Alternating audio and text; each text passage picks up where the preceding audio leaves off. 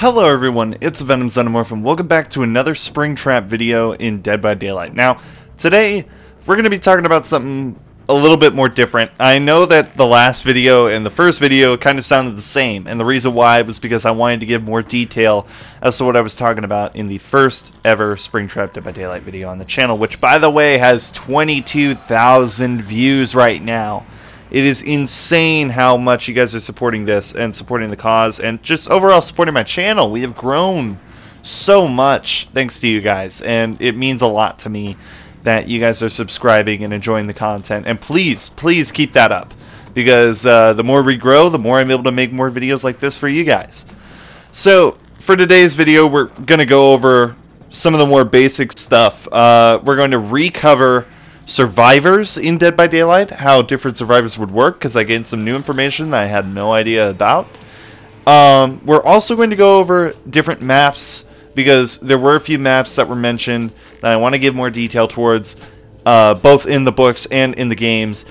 Some of them would work in Dead by Daylight, and some of them wouldn't. And the last thing are perks. I realized that when I launched the last Springtrap video, I had said in the thumbnail, and I had said in the title, which I have changed the title now, that I would talk about perks, and I didn't even mention perks. I just mentioned his ability and like what his ability could be. Which one of the comments was that it wasn't really fleshed out enough. I completely understand, which is why I'm going to break it down right now. So, to properly explain my idea for Springtrap'S ability. Springtrap'S ability has been harnessed throughout his past experience, both as William Afton and as the man who caused the slaughter, and as the man who becomes Springtrap. He has gained an annuity for younger prey, so he should be able to stalk his prey from a distance, almost exactly like Michael Myers and or Ghostface. Build that up to a 3-tier bar. Once it reaches tier 3, just like Michael Myers, he will begin a blind rage, which will be best compared to the Legion. The way that he sprints faster, he has no recovery time over his hits and can just constantly swing. I think that would be the main focus of the ability, is to charge up his stock long enough to be able to get that power in.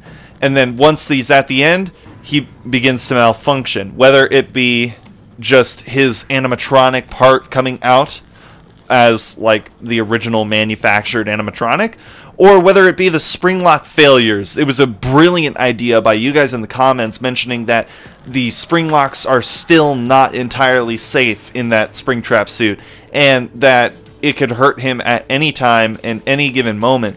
So I completely agree that if he is to be stunned at the end of his ability, just like the nurse, he should be stunned somehow, whether or not it's through regular means of manufacturing or the actual spring locks causing him pain. I feel like it would be kind of gory, similar to how the plague kind of throws up blood. It would be kind of gory to just watch him like start bleeding for some reason, and stalling and bleeding and like kind of coughing up blood. I think it would be really dark, but it would also fit Dead by Daylight very well. In terms of survivors, I was given a bit more information about Michael Afton and his involvement in the franchise, and I'm starting to realize that Michael really is the main protagonist of the games. I feel that I need to take back something that I said in my last video, which was that there's no way he could be considered due to his corruption by Ennard. However, someone brought up a fair point in a comment, and I apologize real quick right away before I continue mentioning other people's comments. There are so many comments that have plowed through over the past 3 days. That's literally how fast this stuff has caught wildfire on my channel, is 3 days. And I can't find everybody's comments. I see them, and I read them, and I like them, and I reply, but I can't find them again, because like another 200 comments stack them up. So I'll remember what you say. I apologize if your idea is mentioned and I don't directly involve you. It's not really in my control. If I pinned every comment, I'd just be replacing it over and over again, so I would still lose them. But one of the comments had mentioned that Michael technically died after Ennard scooped him, and that the Michael that was left behind was a different Michael. Not in terms of him being a different person, but his entire personality changing completely. Please note, in Five Nights at Freddy's, or Five Nights at Freddy's 6, or Freddy Fazbear's Pizzeria Simulator, we only see Freddy and Baby as individual animatronics. And we never saw Ballora. We never saw Funtime Foxy. So those, I think, in terms of those two animatronics, I think they're still in Michael's corpse. I think they aren't letting go. I think that they don't want to lose the body regardless of how it looks and how it's no longer fitting with the plan. They need something, right? They need a shell. And I think that that purple guy is wandering around. But that's a Five Nights at Freddy's theory. That's not what you're here for. Someone had mentioned in the comments that Michael, after his scoop and invasion of Ennard, died. Actually is dead. And his soul could easily be saved in a way, only to be perpetually tormented by the entity. The Michael Afton that we know and love from the entire franchise gains a new life within the entity in a way that is complete hell. But he knows this animatronic very well. He knows his father very well. And it gives him a complete opportunity to just outsmart the entity and outsmart his father around every corner. It is this kind of stuff that makes Michael Afton a supreme survivor compared to Charlie. It allows there to be a true enemy situation and just a true separation of familial bond. It just, to me, thanks to you guys in the comments, you have revealed to me that Michael Afton is a new candidate for the survivor role. And I thank you guys for that. I thank you guys for opening my eyes to that. It means a lot to change my opinion like that. Most people aren't able to. I'm kind of egotistical on that.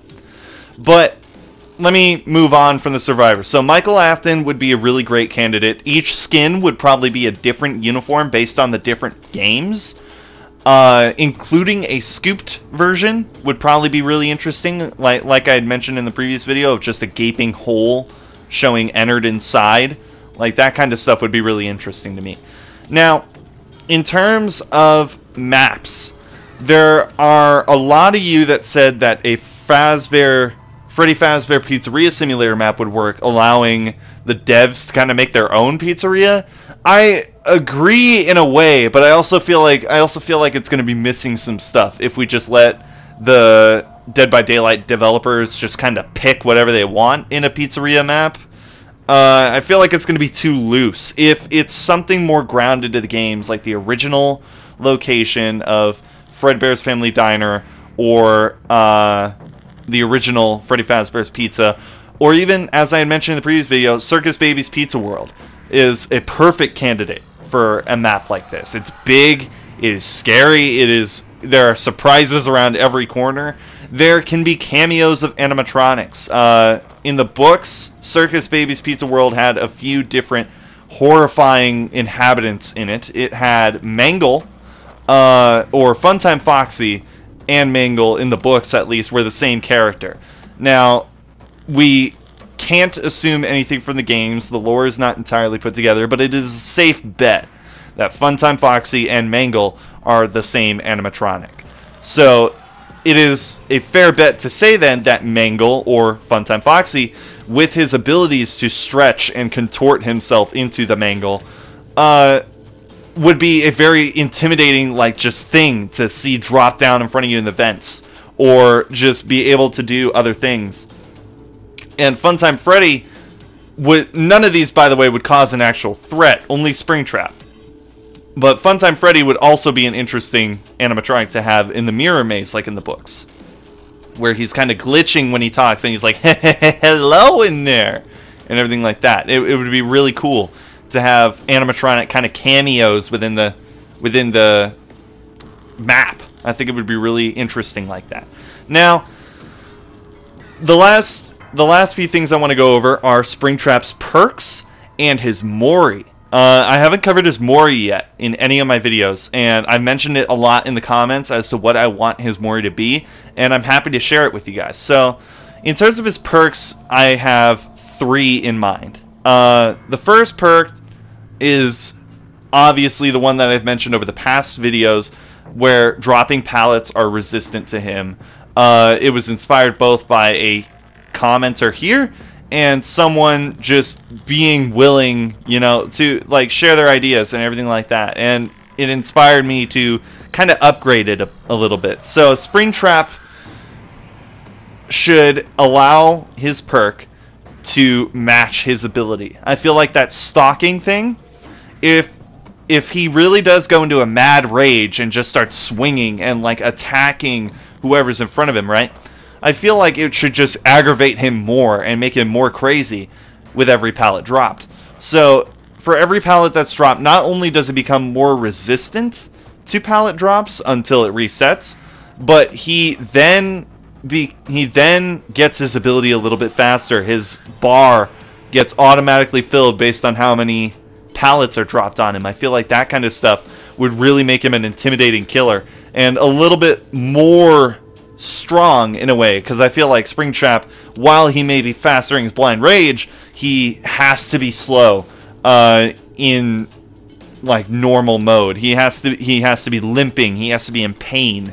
It's the only way to properly do Springtrap, considering that his entire innards have been smashed apart by sharp robotic pieces of glass and sheer steel. As for his second perk would probably have something to do with the puppet or Golden Freddy or some sort of kind of phantom animatronic, even if it's the ones from the 3rd game. I feel like he, as mentioned by one of you guys in the comments, he should be able to put fake suits across the restaurant. Not as part of his ability, just part of the perk.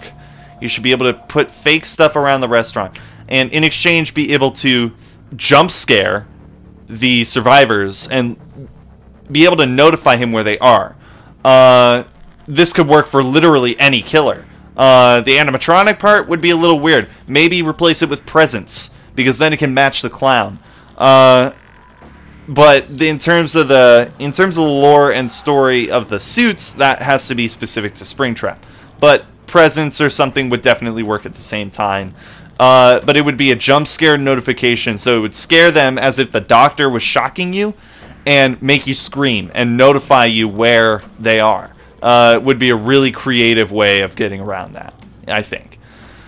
His last ability would probably be, as you guys have begged in the comment section for a perk to be called by the devs, I Always Come Back, which would be involving his speed.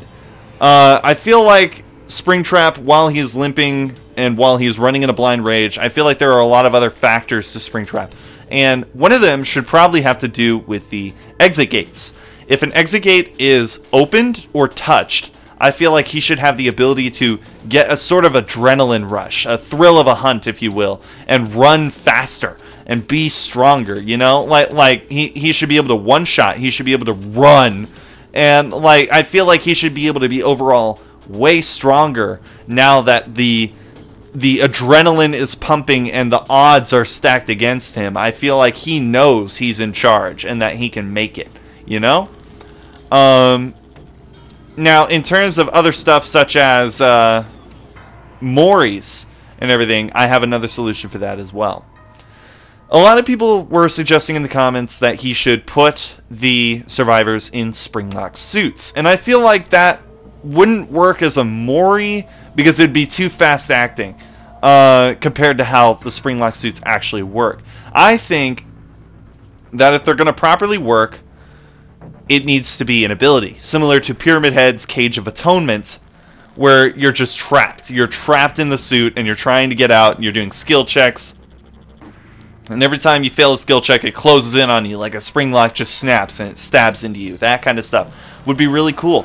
In terms of a Mori, my current idea is Springtrap jump scares you.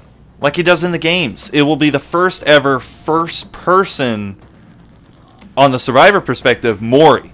And at the end, there's the static indicating that you've died, and then it just says killed or something like that, right? I think that would be really cool. It would give justice to the games. It would allow Springtrap to be more vicious and like kind of terrifying, and it would terrify the players. It would make him a really scary killer to go against, because I feel like the issue with killers these days is that while when they first come out they become scary, everyone finds a strategy and everyone goes kind of against them, and they figure them out, and the Moris and everything get boring and everything like that. When you get something like a jump scare into a Mori, like with Springtrap, like I'm suggesting, it becomes interesting. There's a twist. You could do variations of the Mori. So, like, one jump scare is like from behind, and the other jump scare is from in front, or from the side, or something, you know? Change it up a little bit. Make it interesting. Vary it. Because that would be really interesting to me. But let me know what you guys think. So we just covered Michael Afton's involvement as a good survivor, Circus Baby's Pizza World as the most likely map, and the 3 perks that I personally would like to see on Springtrap, as well as the Mori. Let me know what you guys think down below in terms of what you want to see from Springtrap. Please keep that coming. Keep supporting the channel and signing that petition. We are nailing that petition into the ground. We are doing phenomenally, and every chip in helps. Every signature helps. We are going to get Springtrap into Dead by Daylight. I just know it. And if we don't, feel free to rip on me in the comments, or at least keep signing the petition and keep trying, because I'm sure they will listen to us at some point. Because honestly, looking back on all the different killers that have been announced as theoretical killers, like Pennywise, Pinhead, Hellraiser, like that kind of stuff, Candyman, the only one that's made it so far is Pyramid Head, and the only reason why is because he is grounded. Creatures like Pennywise and Candyman that have unlimited abilities would not have justice if they were limited. Why do you think people hate Freddy Krueger so much? Why are there so many memes about Freddy Krueger? Is because his abilities are so limited. He could turn into a giant snake, I think, was one of the things they turned into in the original movie. He could do whatever he wants. Same with Pennywise, but you can't transfer that into a game properly without him being too overpowered. So Springtrap, being as limited as he is, just a man in a suit in constant pain, a child murderer, ready to get the next kill regardless of who it is. It's that kind of stuff that makes him more likely and more eligible as the next killer in Dead by Daylight. But let me know what you guys think. Let me know if I'm wrong. Let me know if you guys have better ideas. Please keep the support coming. And as always, I'll see you guys in the next video. Leave a like, subscribe down below, and hit that notification bell if you want to see more content like this. And always sign that petition. Always make sure, because the set goal that you may see when you sign the petition, that is never set. As soon as we hit that number, the goal will go up. So please keep getting your people to sign, keep sharing, everything like that. Just keep the support coming. And I'm very thankful for you guys. Thank you for all the support. And I will see you guys all in the next one. Bye-bye!